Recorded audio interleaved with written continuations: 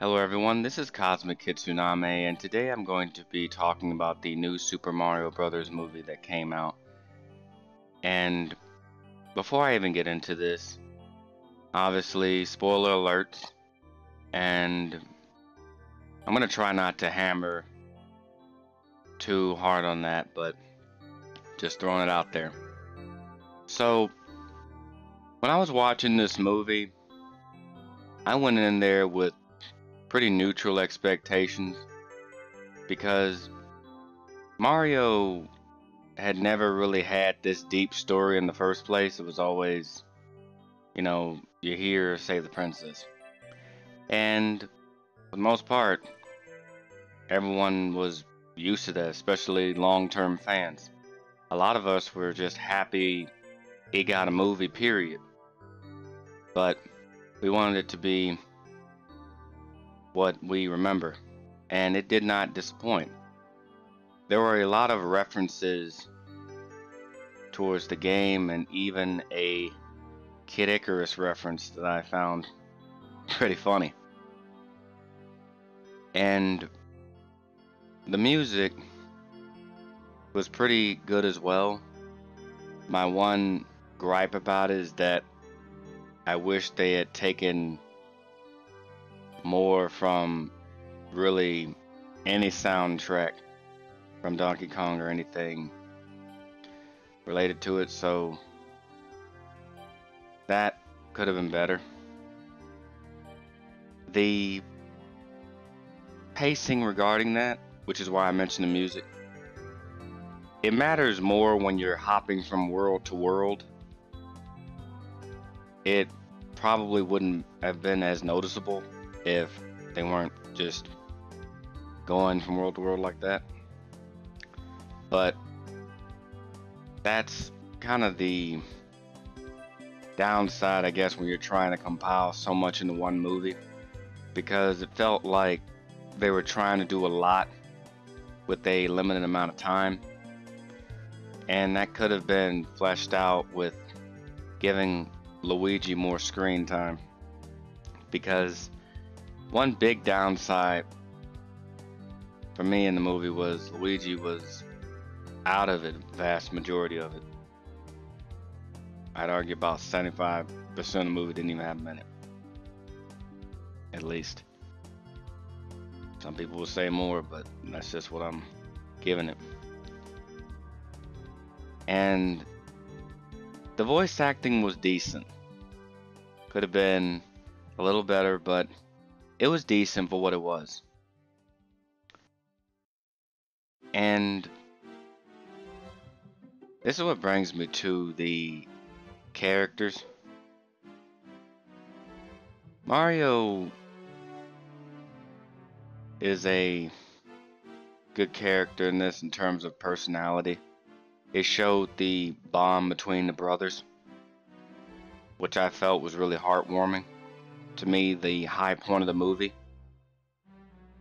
It just felt kind of bare bones in the sense that there should have been more scenes where Luigi was also doing his own thing instead of just running away. A Luigi's Haunted Mansion reference would have been really cool to see more of, if anything. And his personality, I didn't hate it, but I just didn't expect their personalities to be like that. But I see the vibe or goal they were going for, so let it slide. Toad, funny enough, to me had the best voice in the movie and was the most likable. And when it came to Bowser, well,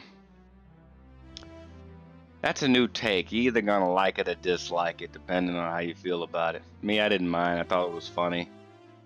Bit kind of on the nose, but it's something. It's like you kind of have to remind yourself, Super Mario never had much of a story to begin with, so I guess it's a start. I really hope that in the sequel, they flesh out the character more, or any of the characters more, whether it be adding new characters or making more stories about the worlds, because it kind of felt like we were getting a trailer of each world or a sample in very small ways. And this is what brings me to Princess Peach.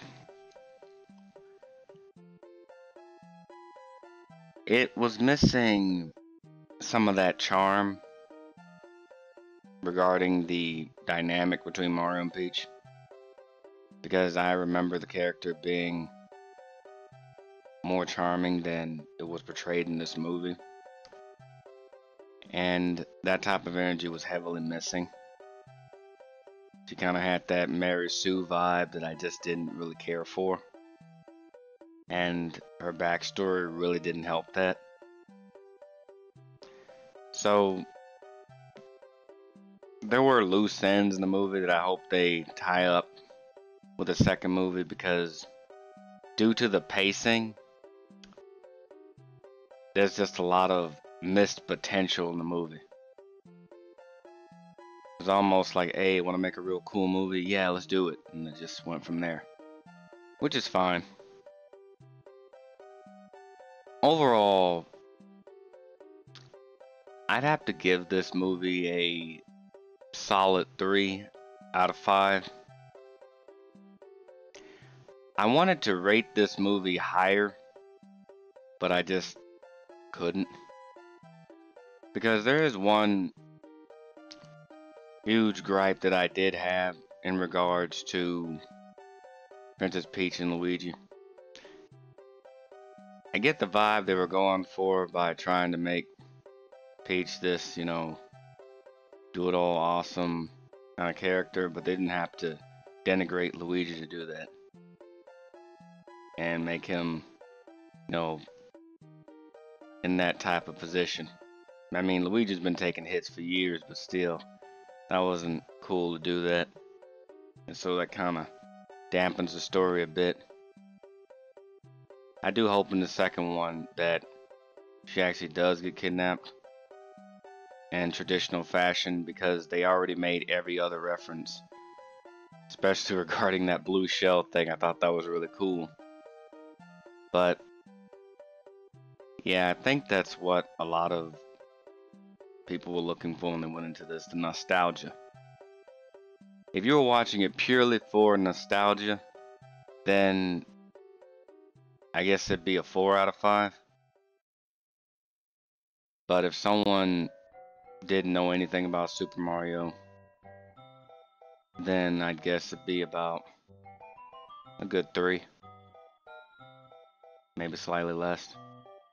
But decent is what I would ultimately give it. Most people know who Super Mario is, or what he looks like, regardless of whether they played the old games or video games in general. And they had that going for them. If it had been anything else, it would have definitely hit some roadblocks. And, oh yeah, I almost forgot. Donkey Kong, well, I felt like that could have been done a bit better, but then again, I'm basing that off the version of Donkey Kong that I like from the Crystal Coconut series, so I'm a bit biased when it comes to that. But yeah, overall, it was a decent movie, and I think the second one's going to be even better. Can't wait to see the Yoshi egg hatch. Can't wait to see what they're going to do with this, because even though there was a lot of cut things or missed opportunities, this really did hit some numbers. It's currently outshining Disney right now, and it's pretty funny. We have to admit it's been bullseye essentially in that, because this is a bit of a callback to what movies or what things of this nature used to be. You take a story, you do what you can with it, and you just tell a story. I mean, anyone walking into this expecting it to be super deep and complex probably never played a Super Mario game before, or any Mario game for the matter, because that is the whole basis of it. You save Princess. So I wasn't too upset about the twist on things, but it could have been a lot better. But who knows, it's just the first movie, so you take it with a grain of salt and you do what you can. Anyway, that's really all I have to say about the movie. It is definitely worth a watch, whether you're a longtime fan or not. And I'm happy that I went to see it, overall. So anyway, I'd like to thank everyone that's watched my video and say take care and peace.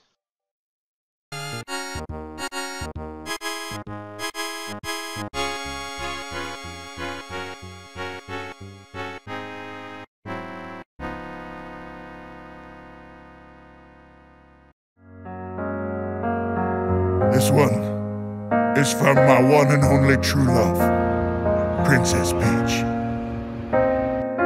Peach, you're so cool. And with my star, we're gonna rule. Peach, understand, I'm gonna love you till the very end. Oh, peaches, peaches, peaches, peaches, peaches, peaches, peaches, peaches, peaches, peaches, I love you.